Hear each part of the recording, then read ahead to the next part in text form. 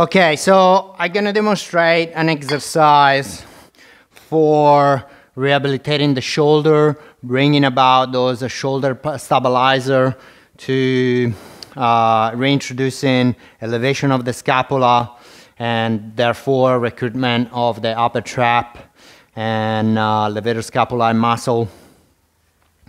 So you will need a very light weight. This one is 500 grams. I got a 500 grams and 750 grams. So very lightweight. It's just to stimulate the shoulder. So for this exercise, you will be laying down on the floor, one hand underneath your chest. All right.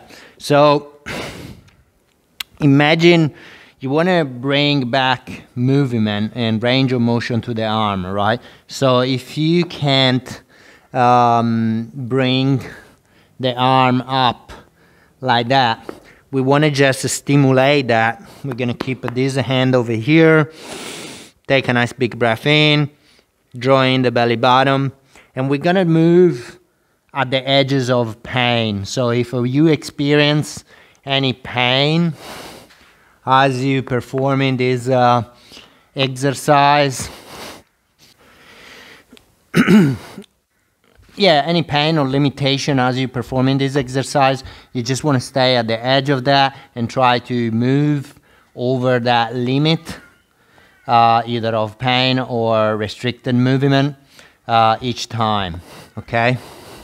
So from this position, you're going to be laying down. You're going to have one hand underneath your forehead. You're going to take a nice big breath in, draw in the belly button, and now lift up the weight nice and gently, and now slowly bringing the weight up, obviously to the extent and your ability. Bring it back, bend the elbow, coming back in, bring the arm up. You can bend the elbow and bring it back down. You can extend to the side. If you follow one of my programs, we would have a workout.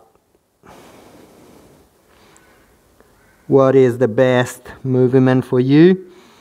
And once again, don't be afraid or discouraged by the limitation that you may have on the shoulder. Just try to stimulate those muscles. Move to the range of motion that you're more capable of while you're still recruiting those muscles that I talked about.